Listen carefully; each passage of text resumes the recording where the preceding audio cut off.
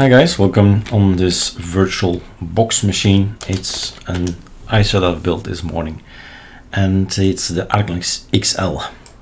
What I want to talk about is pipewire. Maybe you've seen what we did with Carly. So in the audio it says here sound server pulse audio. In the project Carly, which is one of the websites of ArcoLinux, we've called it ArcoLinuxISO.com back in the years, and on here we have the customized ArcoLinux ISO, telling you how to create an ISO from really scratch. And that's the first thing we've done, right, years ago. And now we're at Carly 11, and in Carly 11 we thought let's switch things around a little bit. So we went from Plasma to XFCE, but also we changed to pipewire. And here you see adding packages, pipewire design, and so on. Now you experiment with these things, right? You learn from the best, which is the Arcowiki. Go read Arcowiki always. Whatever thing you want to know, learn about, okay, go to the Arcowiki and read. Then, that's me personally, then whenever I learn something, I'm gonna put it on my GitHub. And then on here there are some things. There is at this point in time the ArcoLinux, that's a new guy, ArcoLinux Nemesis. So when I am on ArcoLinux, I'll use this one. When I'm ArcoLinux, I'll use this one. So it's a bunch of scripts that I wanna keep around because it makes my work easier. After every clean install, I will say remove this, add that, and those personal configurations go there, etc., etc. So whatever you can just get a account on GitHub or GitLab or wherever, right? And you can push and pull all your data to your computer system. Yeah, it was ArcoLinux and then Nemesis. This video is about what if we start with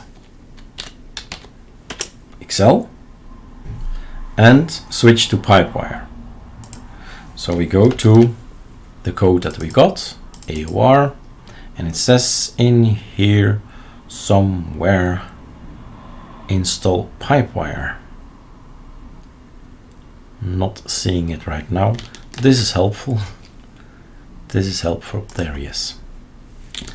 Okay, so open up, of course. Never run anything you don't know. See if you can trust it.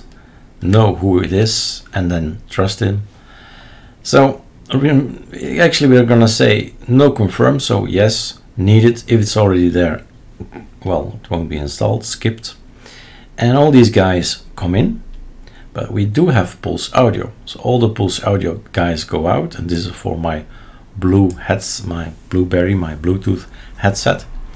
I'll remove that one as well, and then install it again after pipewire-pulse. It's gradual, it's in time, right? It first this, then that, then that. It's tested that this gonna work, and not maybe another order. So the thing is, order matters. That's the only message I want to give. If you want to write these scripts, it matters what you do first, what you do second.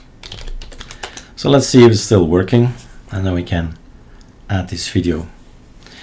So here is the symbolic link, pipewire session service. That's important. It needs to start an application. The service needs to start. Now I do have an issue with the server I'm on, and that's Osbeck. Whoa, that's one of the best, and he has a problem. So just a glitch, no problem. The other guys kick in, and everything is now installed. Bluetooth is back in. We have pulse audio socket, and here again created symbolic link, pipewire-pulse, and my Bluetooth stuff comes back in, but this is VirtualBox, so I test that on the real metal. And then it says reboot now, SR, reboot now.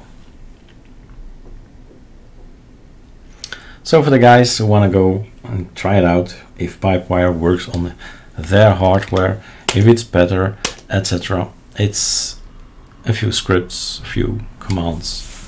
Well, one script, a few commands. And this is LightTM Slick Reader, if you were wondering. This is not the standard. I've been making some tutorials about it, so hence I boot up like that.